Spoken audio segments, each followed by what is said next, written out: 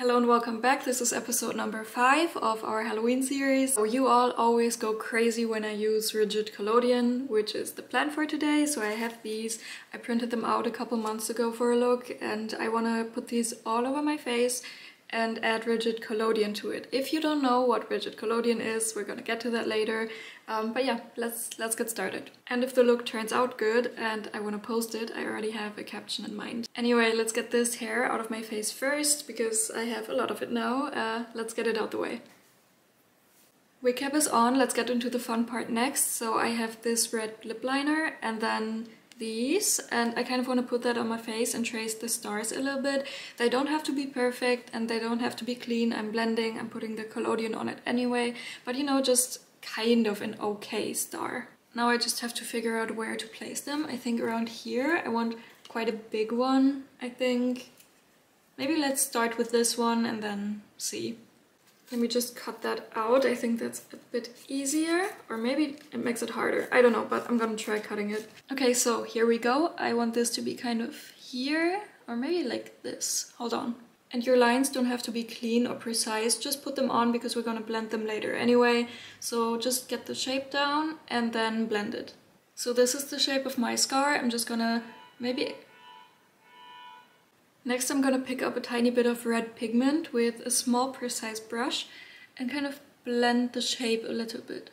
So this is the finished shape of the scar, and now we're adding the collodion to it. Here's just some general info, stuff you should know before putting this on your skin. So number 1, as we talked about, this stuff stinks. It smells like chemicals while it's still wet, so that disappears, but while it's still wet, it stinks. Number 2, it's highly flammable. So if you put it anywhere on your face, on your skin, and if you're a smoker, for example, if it's wet, if it's dry, it doesn't matter, it's highly flammable, so be extra careful with that. And number 3, and this is the one I got a lot of comments on last time, do not put it near your eye, near your mouth, do not put it on your lip, do not put it near your nostrils. Just be very careful with those very sensitive areas of your skin. The comments I got was because I did that. I put it on my lip and I put it around my eye. I would never put it on my eyelid, for example, but I've been using this product for years. I appreciate your concern, but I know what I'm doing. I know what my skin can handle. But again, my advice for you is do not do it. It says on the packaging to not do it. Any makeup artist will give you the advice to not do that. But again, for my own skin, it's okay. I know what I'm doing. I know what my skin can handle. But again, and like a 10th time, do not do that and be very extra careful with your sensitive areas on your skin. Okay, let's get into it. Okay, for the next step, I'm gonna zoom you in just so you see what's happening. I'm gonna start with this line right here. So again, the product comes on a little brush and you really just brush it onto your skin and do one layer first and see how your skin reacts. So in general, I would recommend doing a patch test first. So put that on your arm, leave it on for a couple hours, see if you have any allergic reactions, any itching, and if you do, please do not use this product. But if you don't have any reactions at all, then it's safe for you to put on your skin, but please do a patch test first. And really take your time with applying the product. So this is the first layer. You can see how the skin kind of starts to pull together. This is what the product essentially does. When the first layer is still drying, really wait for it to fully dry, see if you're happy with the result, and if yes, leave it like that. If you want to add a second layer, you can. If you want to add a third layer, you can. But really always wait till it's fully dry and then put the next layer on. But you can see how the skin is slowly starting to pull together. I'm just adding a second layer now because I want it to be a bit deeper and a bit more intense.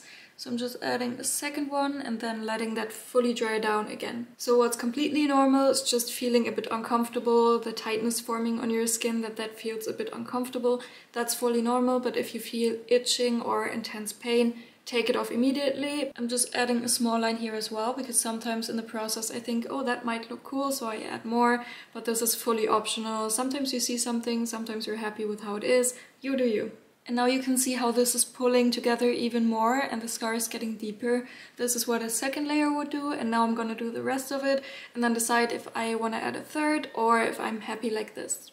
So let's do this area next. Just putting on some product and then also these small lines here. Again, you can already see how the skin is pulling together, but I want it to be a bit deeper, so I'm gonna add a second layer. So I'm just picking up a bit more of the product and putting it on. While this part is drying, I'm just going to start on this part as well.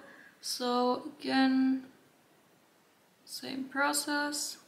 I'm just gonna go ahead and do the rest as well, and then you can see what it looks like finished. Do you already have Halloween plans though, like costume ideas? And also, what are you doing? Are you gonna go out to party or staying at home? So I don't think I'm gonna go out because I'm really not a party person, and I think I'm gonna do a cozy Halloween.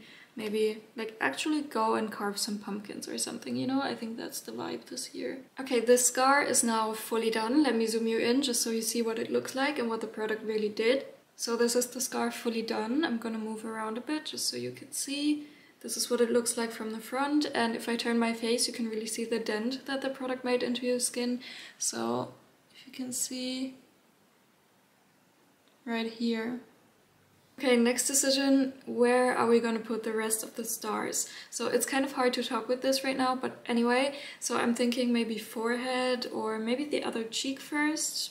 I'm not sure yet. I think I'm gonna do a small star right here on my nose, but I'm just gonna cut that out again just so it's easier. Let's go with this one right here. There we go. And I did print these on sticker paper a couple months ago, so I think I can even stick them on. Perfect, that makes it a whole lot easier. Again, just gonna extend some of the lines and then blend. Okay, got the basic shape down again, and now same process, so just rigid collodion on top and then see how many layers you need. 1, 2, maybe even 3, but yeah, let's do it. I might do this one off camera though, just because it's so close to my eyes, so be right back. The star in my nose is drying right now. This is the second layer. I might do third, but let's just keep adding stars while this dries, just to save a bit of time. So let's do the next one here, and I'm thinking not the biggest, but maybe also like this one. So not a super small one, but maybe this. Let's go for this one. So this one right here would look cool, I think. So again, I'm just gonna peel this off and glue it on here. I want this to kind of go down here, so let's put it here. This whole video is just gonna be me saying, okay, same process, but same process. So drawing it on first and then rigid collodion on top and all of that. We know the process by now. Blending. And I'm just seeing this one has a super cool texture now. Like the middle really sticks out. Wait, I'm just gonna zoom you in. I don't know if you can tell, but the middle really sticks out. Do you see how cool that is? Like right here. Cool. So this big star on my forehead is starting to look good. I don't know if you can tell, but the middle part is starting to go up and the scar is really pulling down. So I think I want a big one here and maybe 2 small ones like here and here, but let's do this one first. Already blending, and you guessed it, same process. So I'm just gonna do this one off camera, be right back. Okay, all of the stars are done. It's getting kind of hard to talk, but they're all done. Let me zoom you in so you can see each one and see what the product did. So this is the one we did together, so you already know about this one. And then this one is my favorite because it's so small and I added a lot of product. I think I did 4 layers on this one, so the middle part really sticks out. I'm not sure if you can tell on camera, but the skin really pulled together very tightly here, so the middle really sticks out and I really like it. And then with this one, I really like how the eye is pulled down by the product. This was actually not on purpose, but I really like it. And I also wanted the scars, like the individual lines, to be bigger than the other one. So that's what I did here, and I really like this pulling down effect. And then with this one on my forehead, I kind of did a mixture of all of them. So I did like long spiky lines, and this kind of connects to this one. And then the middle kind of sticks out. Maybe if I press it down a bit, you can see. I'm not sure if you can tell, but this one really sticks out. And then, yeah, this one is my favorite though, I think, because this really sticks out. Yeah. Okay, so it's getting kind of hard to talk with all this on my face, but I'm just gonna put on my wig and then do the lip. And I'm not sure if I'm gonna do something with the eye or just leave them alone, but I'm gonna put on my wig first, be right back. And I'm gonna be doing a similar lip to the last one, so I'm just taking this dark red lipstick and kind of doing this smudged look. Okay, full circle back. I hate where this is going, so I'm taking off the lip and taking off the wig. Okay, better, that was just way too much. So I'm just gonna take some pictures like this now, and then when that's done, I'll also put some fake blood on it so I can see which effect I like better on the pictures. Okay, let's do some camera tests. I just had a look at the pictures and it needs a bit more, so I'm gonna do a very subtle eye look. I want to do this kind of red eye that's a bit smoked out, but really not too much, very subtle. So with a red eyeshadow, I'm just smoking out my lower lash line and also adding this small wing. And then I'm gonna take this black eye pencil by NYX, this is the Epic Wear liner stick, just the black one. And I'm just gonna darken my waterline. I hope this is the right choice for this look right now because I'm not too sure, but I'm just gonna do it, and if I don't like it, I can still take it off. To be honest, I'm still not sure if I like the eye. I always have to see it on camera, and the mirror, it just doesn't do it for me. I have to see the picture. So I'm just gonna add some fake blood to my lip and then see in the pictures if I actually like it. So as always, picking up a bit of product on the brush and just patting that all over my lip. Hold on, let me add lipstick first. This is a mess, I have no idea. I really love the stars, but the rest is kind of hard to figure out right now. Okay, going in with the blood. So the eye is okay. I think I want to add a bit of glitter, but the lip is just weird and out of place. I don't know if you can see, but the lip is just weird, but the eye needs a bit more glitter. Yeah, okay, let's do that. So I'm just gonna turn the light on. Yeah, the lip just look weird. Like, I have no idea what I'm doing, and I don't, but you're not supposed to see that in the pictures, you know? For the glitter, I'm gonna use the Maya palette, and I'm gonna use shade number Sweat, which is this one right here, obviously my favorite one. And I'm just gonna pick up some glitter on my finger and just apply that onto my under eye.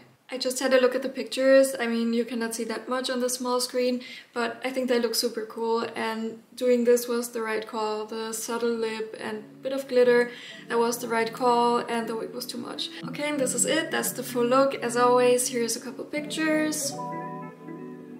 Hope you enjoyed this look in this episode, and see you in the next one. Bye!